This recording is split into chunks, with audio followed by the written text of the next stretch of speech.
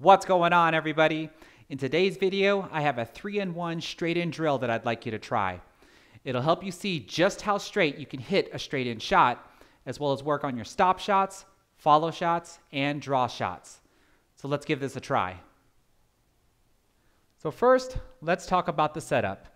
Because to do this drill, you're going to want to be able to use as much of the table as possible. And that's why I've set up 8 reinforcement labels that run from this corner pocket all the way to this corner pocket. And the distance between each of the labels is 1 diamond length. And on my table, that is 11 and just shy of 1/4 inch. And the first series of shots that I'm going to go through is to practice the stop shot. Starting with the easiest shot where the object ball is just 1 diamond length away from the cue ball. And if you can recall from my natural roll video, this is just going to require a center cue ball hit so the cue ball can stop right after contacting the 1 ball. And what I'm really going to be looking for is that the cue ball does not roll to the left or the right after contacting the 1 ball so that it shows me that I hit the 1 ball straight in the face.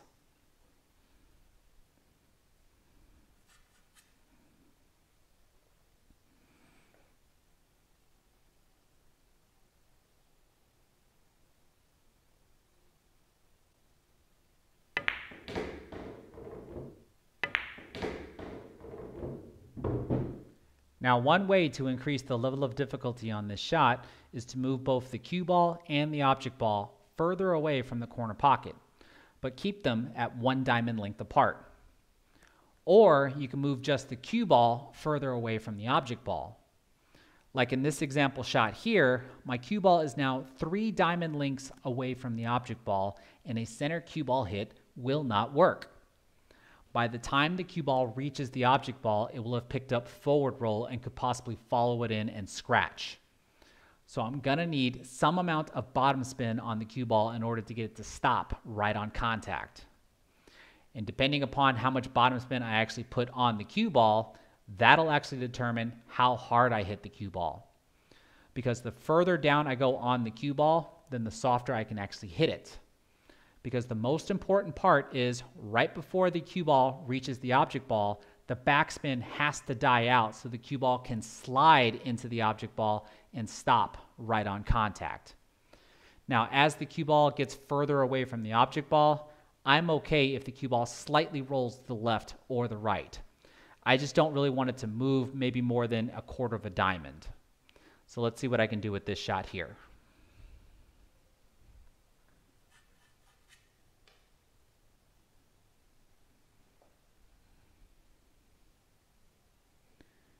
I have about 1.5 tips below center.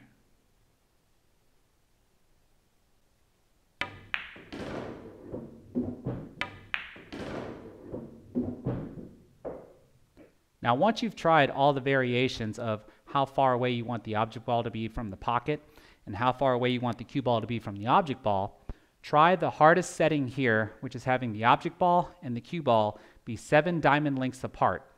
And you still want to try to be able to have that cue ball stop right on contact with very little movement or no movement at all.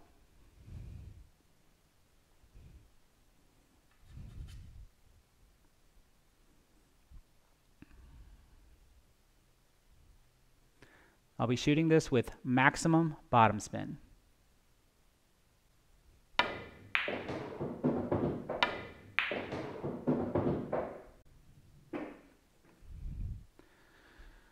Now, I might have made the shot, which is good, but you can see that my cue ball rolled off to one side by a bit, so I didn't hit it as straight as I possibly could. Now, let's see if I can hit this one a little bit straighter.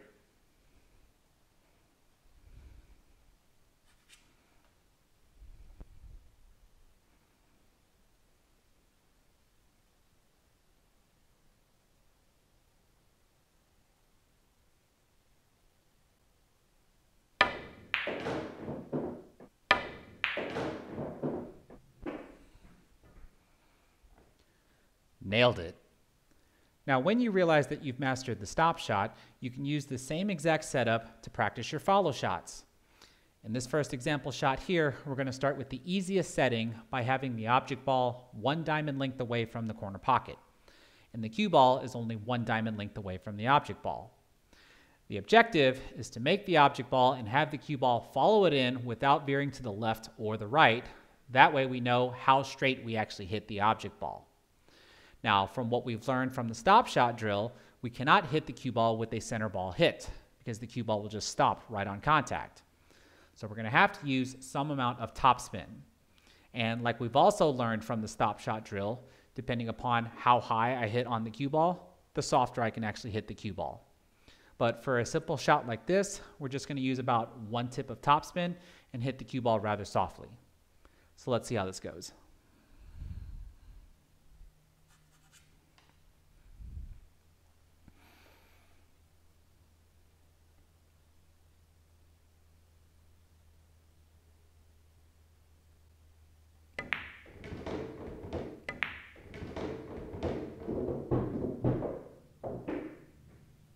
Now, just like with the stop shot drill, you can gradually increase the level of difficulty by moving both the object ball and the cue ball further away from the corner pocket. You can then further increase the level of difficulty by moving the cue ball further away from the object ball. As in this example shot here, my object ball is now 3 diamond lengths away from the corner pocket, and my cue ball is also 3 diamond lengths away from the object ball. So let's see how straight I can hit this shot.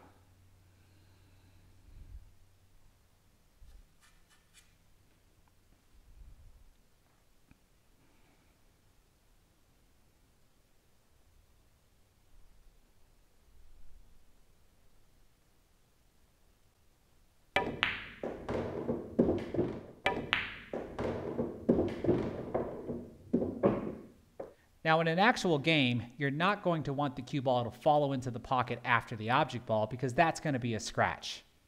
So one variation that you can do to this drill is try to control how far you want that cue ball to roll after making contact with the object ball. So now, using the same example shot as before, I now want to pocket the 5 ball into the corner pocket and have the cue ball roll forward by at least 2 diamond lengths so I can have decent position on the 6 ball.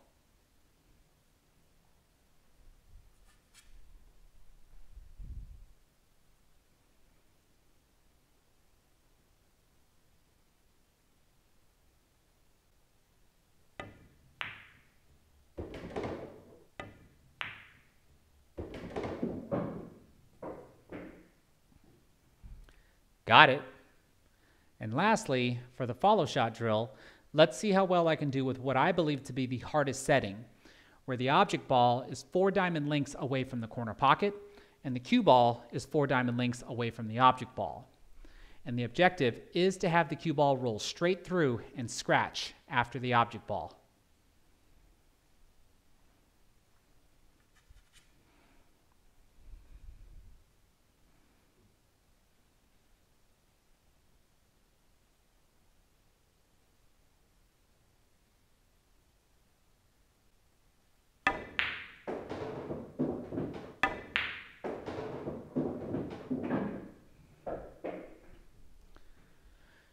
Now, my cue ball did roll slightly off to the left, but I can live with that accuracy. Now, once you're done with the follow shot drill, you can wrap everything up with what I believe to be one of the hardest aspects of controlling the cue ball, and that's drawing the cue ball. Because you have to understand that every time you hit that cue ball, it naturally wants to go forward. And to draw the cue ball backwards means that you're trying to make the cue ball go in an unnatural path, which is a lot harder to control. And that's why we're going to start this section off with what I believe to be the easiest setting, where the cue ball is only 1 diamond length away from the corner pocket, and the object ball is 1 diamond length away from the cue ball. Because making the object ball into the opposite corner pocket really isn't all that difficult.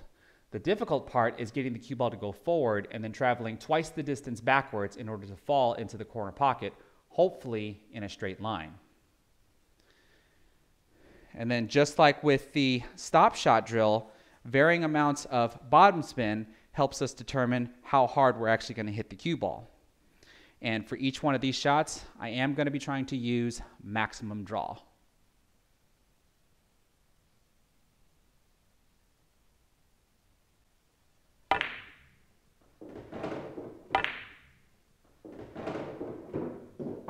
Now, to gradually increase the level of difficulty for this part of the drill, move both the cue ball and the object ball further away from the corner pocket. And then to increase the difficulty more, put some distance between the cue ball and the object ball. So in this example shot here, my cue ball is 3 diamond lengths away from the object ball, and it's 5 diamond lengths away from the corner pocket. So I'm going to have to hit this cue ball rather hard if I want the cue ball to travel forward 3 diamond lengths and then backwards 8 diamond lengths for a total of 11, which is just over 10 feet. And I'm going to tell you right now that the harder I start to hit this cue ball, the less accurate I start to become. So I'm going to be really surprised if I can actually get the cue ball to draw straight back, but let's see what I can do.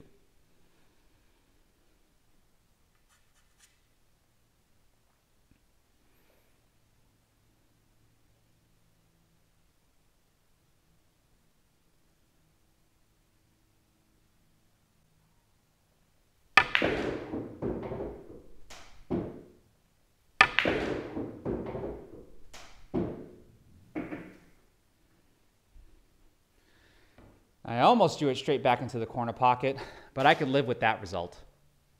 And to wrap things up, let's try a draw shot at its most difficult setting, where the cue ball and the object ball are 7 diamond lengths apart.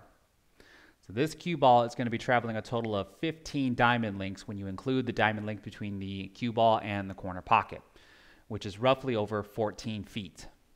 And I can tell you right now that my stroke is not powerful enough to be able to execute this kind of shot and be accurate at the same time. But for you all, I'm going to give it a try. And I'm only going to use this one camera angle so that way I can focus on staying down on the shot and delivering as much power as I can into my stroke.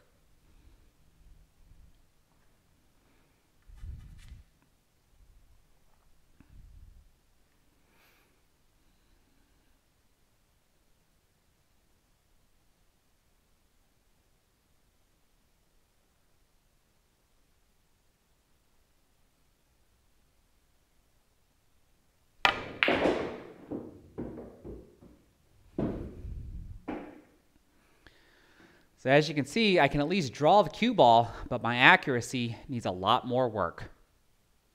And that's going to do it for this 3-in-1 straight-in drill. Now I hope that you're going to be able to find this drill useful, because unless you're jumping the cue ball or massing the cue ball, you're always having to deliver the cue ball straight. And as I have found out, and I've seen many of other players, when they shoot a shot, they think they're as lined up as straight as they should be, only to find out that they weren't. And hopefully this drill here will help straighten that out. So let me know what you think about in the comment section below. And if you're able to execute each of the hardest settings for the stop shot, follow shot, and draw shot, then make a recording and publish it. And be sure to tag me so I can see and everyone else can see how straight you can actually shoot. So if you like what you saw, give this video a thumbs up and don't forget to subscribe. Take care, everybody.